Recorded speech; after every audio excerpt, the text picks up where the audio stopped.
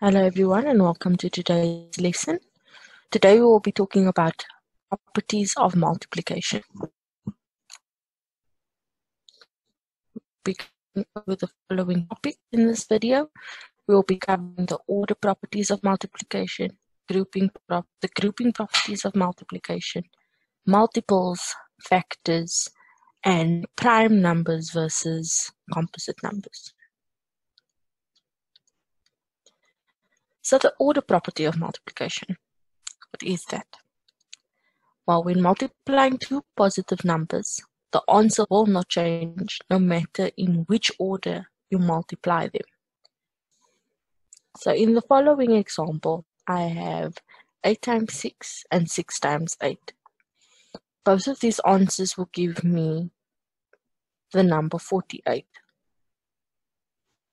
showing that no matter which way I multiply them, they will always equal to the same amount.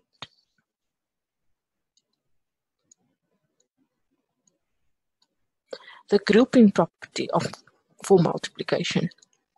And this states that when grouping positive numbers to multiply them, you get the same answer no matter the grouping. So here I have 2 times 4 times 3, all of which will give me an answer of 24.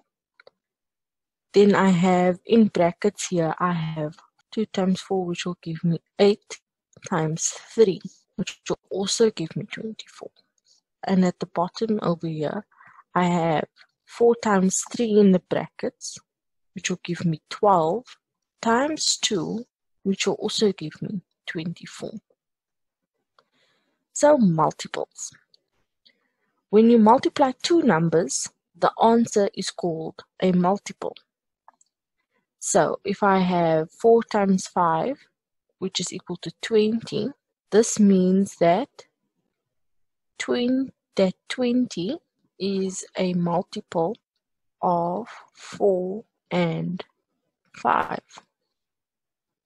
The bottom here I have 8 times 12, which gives me 96, which makes 96 a multiple of 8 and 12. When it comes to factors, the factors of a number are numbers that divide into it equally. Factors come in pairs known as factor pairs and can be listed for a number. So in our example, we need to find the factors of 24. So you need to think of all the multiplication sums that will give you an answer of 24. For example, 1 times 24, 2 times 12, 3 times 8, 4 times 6. Or it could be the other way around. 6 times 4,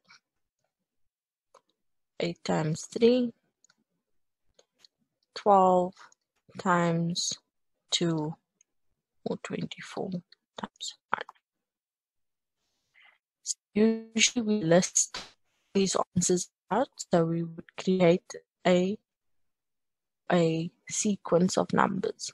So I have 1, 2, 3, 4, 6, 8, 12, and 24. And if you want to see their factor pairs, you can just pair them up in the following way.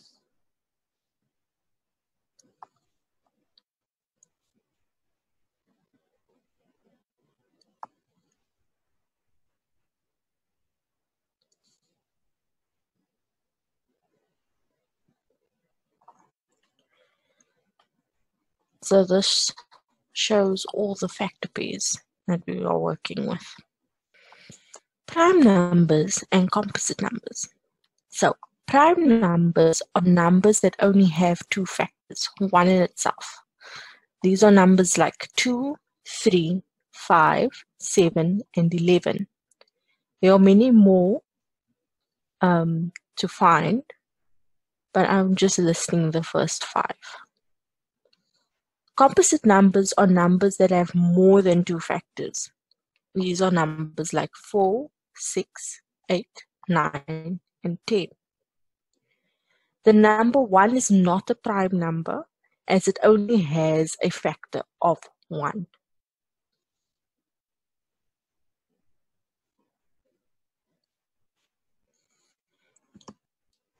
In our example, we will be finding the prime factors of 30. When you get a question like this, there are a few steps that you need to remember. First thing that you have to do is first find the factors of 30. So if I start with that, I have 1 times 10, 2 times 15, 3 times 10, and 5 times 6. So all of those numbers are my factors, and if I put them in a list order, they'll be as follows: 1, 2, 3, 5, 6, 10, 15, and 30. Which leads us to our second step, which is to circle the prime numbers. So from here, I can see that 2, 3, and 5 are our prime numbers, which leads us to our last step, number 3, which is to list the prime numbers. So the prime numbers of 30 are 2, 3, and 5. Thank you for joining us, and we hope to see you again soon.